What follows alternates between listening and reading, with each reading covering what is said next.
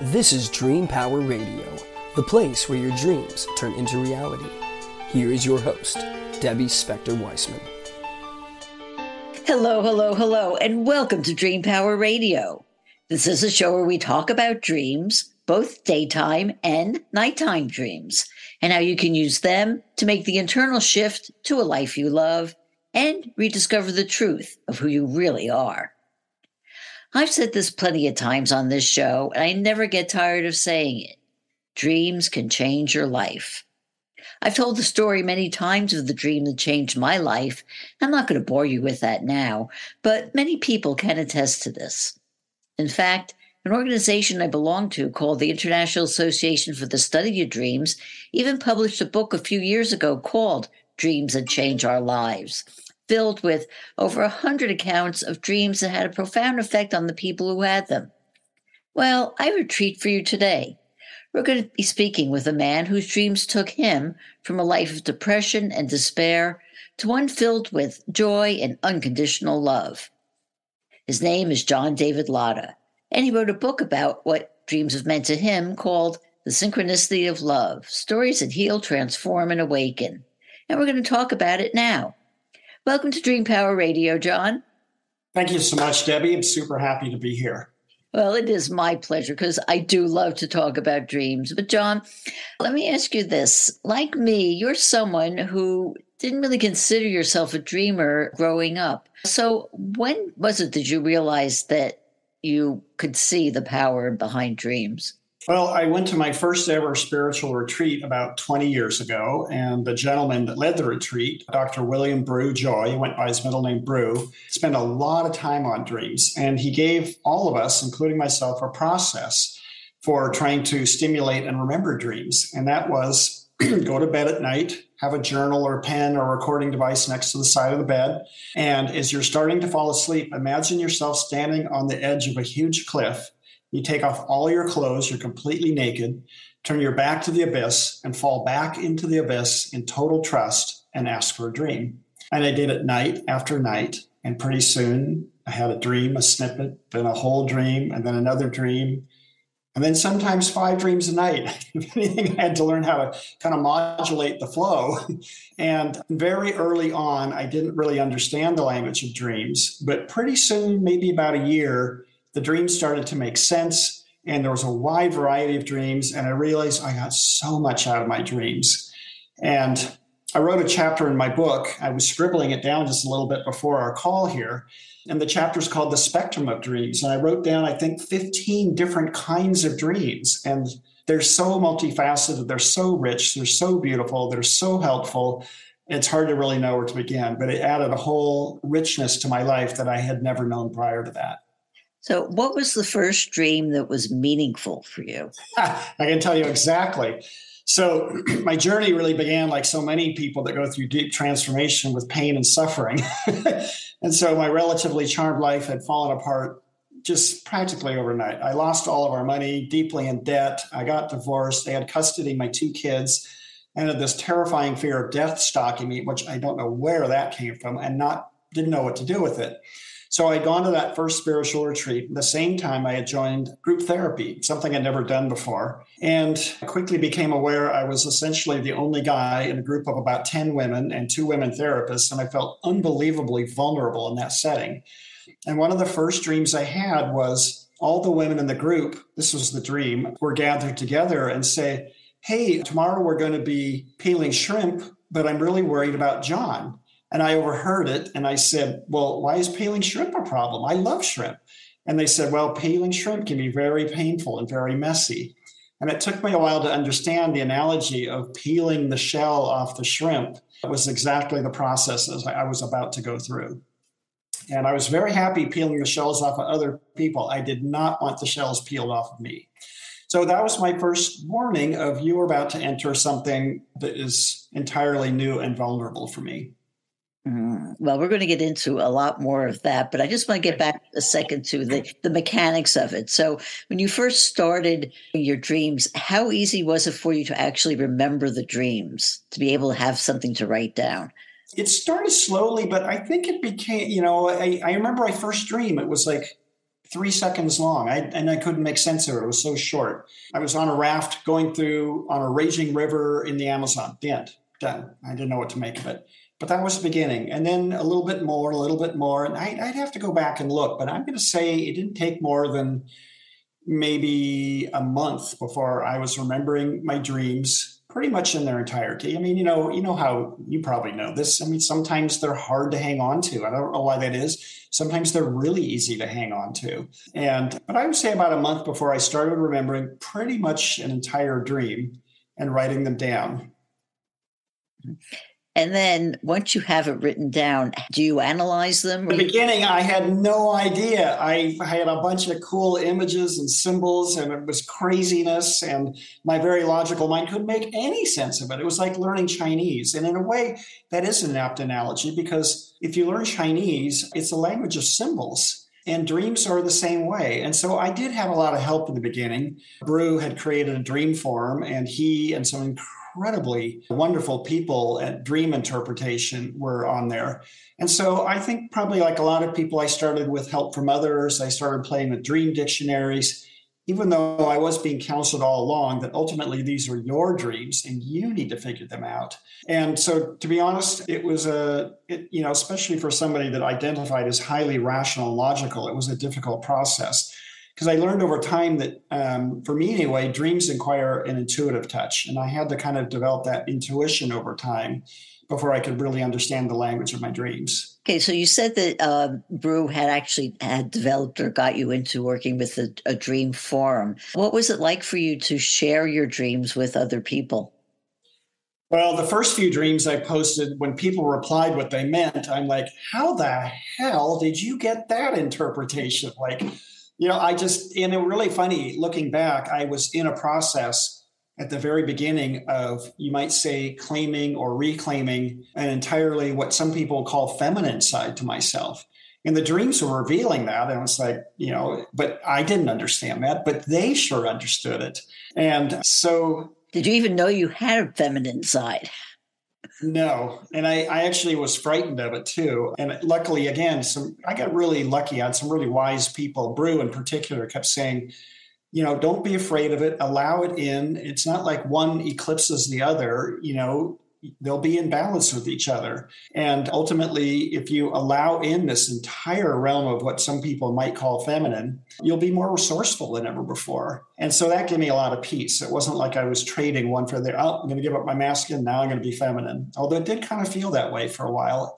And once I got comfortable with it, I actually really started to embrace it. Something that we talk a lot about on this show is the power of healing dreams. And I understand that you had experience with this as well. So can you tell me about the dreams that actually helped you heal, especially the ones that help you deal with pain? So I have a number of healing dreams, and I had two in particular. I had chronic neck pain for 6 years that I attributed to being rear-ended in a car accident. And I was very athletic and active. And over time, boy, that chronic neck pain was just bogging me down. And I came home from work. And by the way, I tried everything. I tried massage and physical therapy and acupuncture and chiropractic, even had surgery where they injected cortisone in the facet joints of my neck. And nothing worked. I tried exercises. I tried standing up my desk, and nothing would work for more than a day or two. And one day I came home from work early, and I laid down on the bed, and I was literally in tears. It hurt so bad. And I remembered saying, why the fuck does my neck hurt so bad? And instantly I'm in a dream.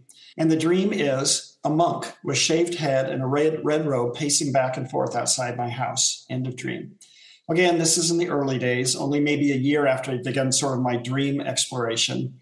And so I went on the dream forum and said, this dream seemed to be answering my question, but I don't get it. How in the world does this have anything to do? And I remember Brew jumping in and saying, that dream has everything to do with why your neck hurts. And I'm like, I don't get it. How does this dream of a monk outside my house have anything to do with my neck pain? And he said, I want you to explore the idea that you have a very spiritual side, even a selfless monk side, which prior to that, I had been in complete resistance, 30 years of antagonistic towards anything remotely relating to spirituality or religion, and tried to imagine, metaphorically, letting that monk into your house, so to speak, seeing him as a part of you.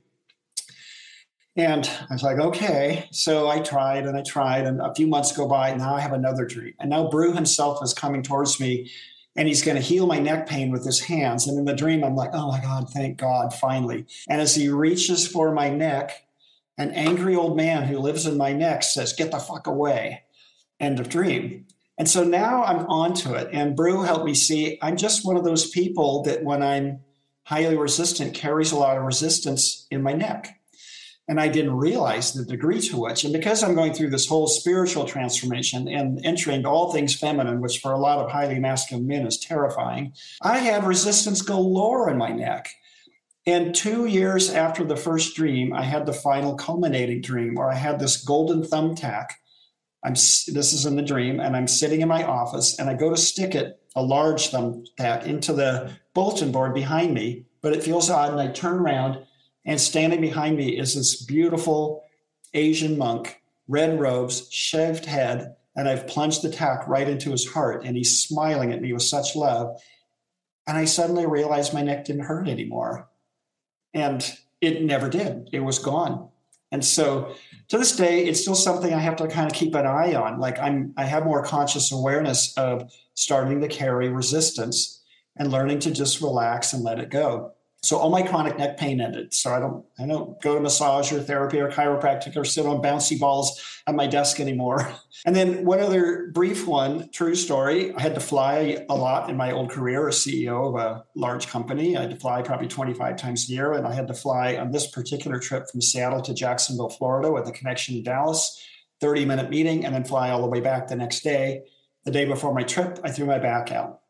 I'm grumbling. I'm mad. I know how this is going to play out. I know how I'm going to suffer sitting on uncomfortable airplane seats for hours and hours. Like I'm wondering if I'm even going to be able to walk by the end of the trip. And the next morning I wake up, it's like 4 a.m. and my back still hurts. And I drive to the airport. I can barely get out of my car. I have to literally grab my roof of my car and hoist myself and lift my legs out. And as I'm standing in line of security, grumbling and just steeling myself for what's going to be a horrible trip, suddenly there's some aspect of me that is singing and humming the song, Don't Worry, Be Happy. And I knew kind of loosely that sound and vibration could be healing. And I suddenly went, all this grumbling isn't going to be helpful. And so I started humming the song. And it became like this happy mantra. And the nice thing about airplanes and airports, it's noisy, so nobody can hear you humming the song. And I hummed that chorus thousands of times. It was crazy. It felt like a test from the universe. Every single time I sat in the window seat and the person in the middle seat was impossibly large. Make a long story short, by the end of the trip, my back pain was gone. And so I'm not sure, this is what I'm going to say, dreams are so multifaceted, but by opening to dreams, I also opened myself to whatever it is that comes in and says, why don't you sing a happy song instead of grumbling about how you know it's going to be? And so one of the ways dreams has been healing to me is to teach me that I have some bad habits and it's okay to break out of those bad habits. Well, that's the thing about dreams, is that it does give you that awareness that you wouldn't have any other way. And I want to go back to your initial dream about the monks, because monks actually do play a very important part in dreams. In history of dreaming, they show up many, many, many times. And in modern times, there's a woman named Kathleen O'Keefe Canavas who had a very powerful set of dreams about monks who came to her and helped her discover and then ultimately get treatment for breast cancer. And if she had never paid attention to that dream or that series of dreams, she might not even be here with us today. And that's, again, a testament to the power of dreams. On that note, we are going to take a short break, speaking with John David Latta about dreams, and we'll be right back. If you're not pleased with the trajectory of your life, the time to begin your own personal transformation is now. And your dreams can help pave the way. How? By tapping into your unvoiced confidence. What is unvoiced confidence, you say? It's the acceptance of your abilities and qualities. It's a state of mind coming from liking and even loving yourself, and feeling free to say or do anything you want without concern for the judgment of others. You were born confident, but may have had it chipped away little by little by the negative self-beliefs you've picked up over the years. If you're looking for the heightened energy, clarity of thought, and the feeling of being more alive that comes from self-confidence, you can rediscover it by paying attention to your dreams. Need some help doing this? Go to my website, thedreamcoach.net, and sign up for my complimentary dream discovery session. I can help show you how your dreams can help you return to the confident person you were always meant to be. Again, go to thedreamcoach.net. thedreamcoach.net. Welcome back to Dream Power Radio with your host, Debbie Spector-Weissman. Yes, welcome back to Dream Power Radio. I'm your host, Debbie Spector-Weissman, and we're talking about dreams with John David Latta. Well, John, you write in your book about dreams that you had in the daytime, and I'm curious about whether those dreams were different from the ones you experience at night. That's a great question. I've never thought about that, Debbie. The dreams I have at night, probably like a lot of people, are primarily what I would call of a psychological nature. It can be just the body and the mind releasing stress, trying to integrate or understand something. But the dreams by day seem to be more intentional. And they're always shocking when they happen, because I'm actually not a person that happens to me every single day. But when they do, they're beautiful and extraordinary. And they always seem to be of what I would call teaching nature. I think there's a chapter in my book where I took my daughter and her little friends out to dinner, and we were at a Chinese restaurant, and it was moderately crowded, and the girls are chattering away, and all the patrons there are chattering away. And I'm watching this one Asian waitress, and my male judge was in full force. I didn't think she was very attractive. She was kind of tall and slope-shouldered and kind of buck-toothed, and I'm watching her. And she disappears behind some swinging doors into the kitchen. And when she walks back out, it's like all of time stands still, and she's the most beautiful creature on earth. And again, this is not something that happens to me every day. I mean, she was like beauty incarnate. I don't really even know how to put it into words. And it was like those old-fashioned romantic movies where the frame around the scene is all fuzzy and diffuse. I mean, it was so beautiful. And it lasted maybe 5 or 10 seconds, and it's over. She's back to her regular person, and the girls are chattering. Nobody saw it but me. And so the lesson in that was, no, there is physical beauty, but behind the physical beauty, there's always something else. And so I've tried to not let my male judge get in the way of how I see people sometimes. And so that was my take on that whole experience, that behind the human being, behind the facade, behind the body is a soul, and that soul is beautiful. That is a beautiful thought to have. You write so many dreams in this book, and one of the ones I found kind of really interesting to me was the one where it involved both Jesus and Hercules. Yes. So talk about that and tell me how that impacted you. Yeah, that was, so if you remember, part of the pain and suffering I was experiencing at the beginning of the journey was this abject fear of death that came out of nowhere. And I didn't know who to talk to about it because I didn't consider myself religious or spiritual. So I secretly buried it away. Well, I had joined a year-round study group, and the teacher said, for the month of November, we're going to explore the mystery of death.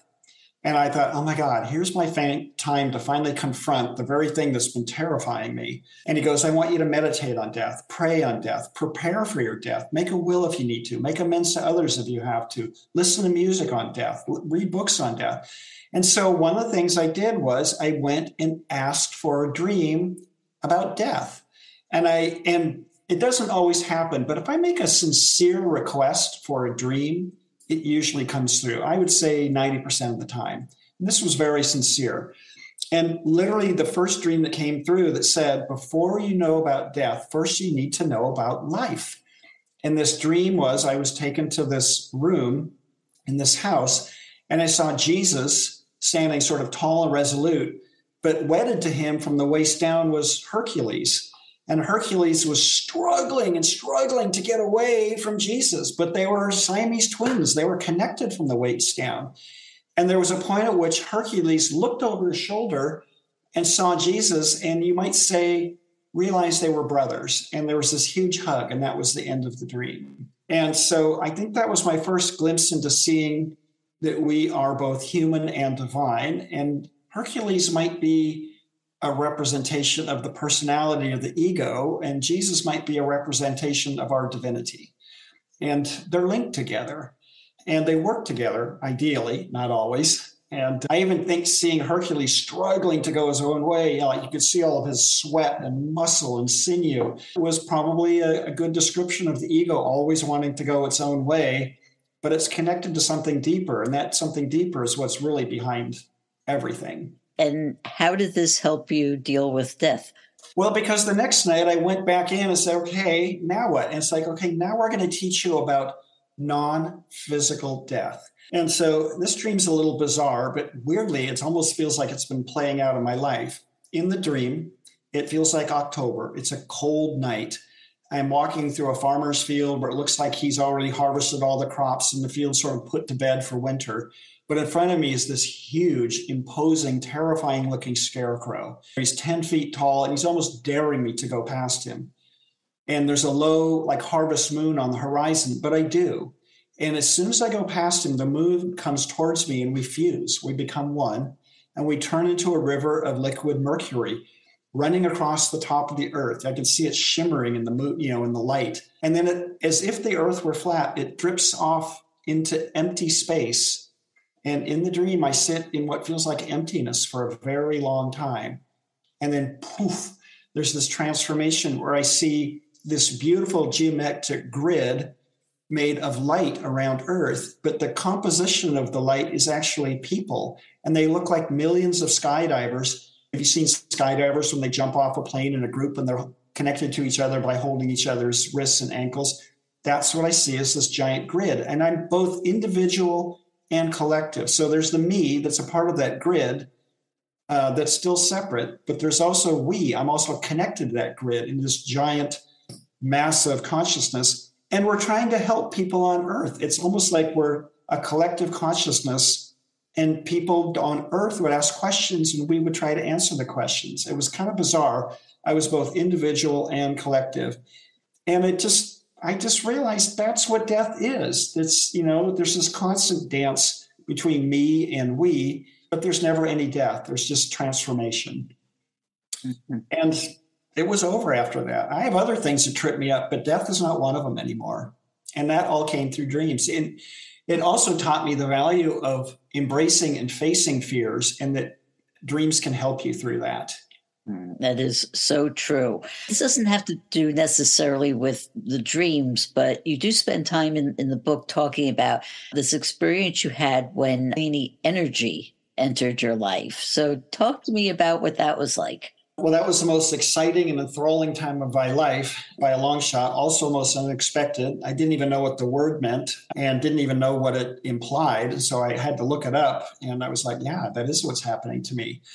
That was also a continuation of what I would describe this integration of my feminine side. And I don't think it's true for everybody, but for a lot of people, the Kundalini journey is a journey into all things feminine, sometimes called sexual energy, earth energy, primal energy. And it's very powerful. The dreams I had were over the top. The visions I had were over the top. The energy was both unbelievably orgasmic, honey-like, beautiful, blissful, and it's sometimes harrowing. There were times that the energy felt like literally like heart paddles, like if I died and had a heart attack, they're trying to shock the heart back into life, and I would wake up sweating. But it also was a continuation of, I talked to some people. Lawrence Edwards has probably written one of the best books on it. And he said, ultimate Kundalini is about union with the divine. And I spoke to another author who said, you have to understand Kundalini is really just balancing energy. If you've been very one-sided, Kundalini is not only going to sort of heal and purify a lot of things that have been tripping you up, it's going to bring balance to your life. And I had been entirely one-sided. I just didn't know it. I'll give you a couple of dream experiences, really short. So if you remember in the book, I was a single dad. This was the fun thing, was trying to balance all this while I'm running a company and have custody of my two little kids. I would sometimes come home from work early and try and get a little cat nap in before the kids would ring the doorbell and the school bus had dropped them off. And one late afternoon, I went in, I would fall asleep in like 10 seconds and instantly be in a dream. And in the dream, I'm being held in the arms, spoon bit from behind by this luscious, sexy goddess. And she had her long, slender arms wrapped around me and long fingers, and she's adjusting a radio dial in my belly. And she's searching for a very subtle station. But when she finds it, my whole body erupts in bliss. And then we lose the station again, and she adjusts it again. And then here comes the bliss again. And then the doorbell rings, and my kids are home. And like the next day, same thing. I fall asleep in an instant, and there's a goddess, beautiful, sitting on my tailbone. I'm completely paralyzed, and she's blowing a powerful wind through my whole body, like so powerful that in the dream, I can see every hair on my body, my arms and legs flapping in the wind as this wind is blowing out all of the pores. That was a little terrifying because of the paralysis part. But again, it kind of speaks to part of the Kundalini process is a kind of cleansing, purifying process. And she was trying to blow everything out. And then the doorbell rings and my kids are home. Oh, can you recreate this experience? Can I recreate it? Yeah. Meaning go back into the dream? No, the Kundalini experience. Oh, can I recreate it now? Yes. Oh, it was entirely spontaneous. It did everything on its own. I was one of those ones that had a spontaneous awakening. I wasn't doing yoga or Kundalini processes of any time. And the funny thing was I would wake up sometimes in strange yoga positions, and I didn't do yoga. But it was entirely consistent with Kundalini. Again, a lot of sexual energy, a lot of goddess energy, feminine like crazy, tons of serpents. Good thing I wasn't afraid of snakes, giant cobras. And yeah, it was. It's hard to encapsulate in one interview. I feel like I could go on for hours talking about that. I'm sure. So tell me this: what do you think your life would be like if you hadn't discovered your dreams? Somebody used the term thirsty. I think I would be thirsting for something, but not know what it was. And so dreams add an element of thirst quenching, an element of magic, an element of the miraculous. It's added an element of trust and faith because the dreams are entirely supportive. Even when they're difficult, I realize on some level they're actually supportive. And so maybe without all of that, I think I would be a curmudgeonly old man, stuck in old habits. I would be thirsty and probably feel like I'd be more in a state of anxiety and fear more of the time rather than trust and faith. Well, John, how can people find out more about you and your book? Yeah, website is John David Latta. It's Latta. JohnDavidLatta.com is my website. And my book is The Synchronicity of Love, Stories That Heal, Transform, and Awaken. I chose the title because I discovered the more I stay with what feels like the heart center and unconditional love, the more miraculous synchronicity starts to unfold in my life. And that's what I was trying to explore. Wonderful. Well, John, thank you so much for being on Dream Power Radio today. Thank you for the invitation, Debbie. I really appreciate it. We've been speaking with author and dreamer John David Latta. I hope you've enjoyed today's program. If so, please hit that subscribe button so you don't miss out on any future episodes. Until next time, this is Debbie Spector-Weissman saying, sweet dreams, everybody. You've been listening to Dream Power Radio with your host, Debbie Spector-Weissman. For more information on Debbie or to sign up for her newsletter, go to dreampowerradio.com. This has been Dream Power Radio on the amazing Women and Men of Power Network, the world's leading positive programming network, powered by Raven International.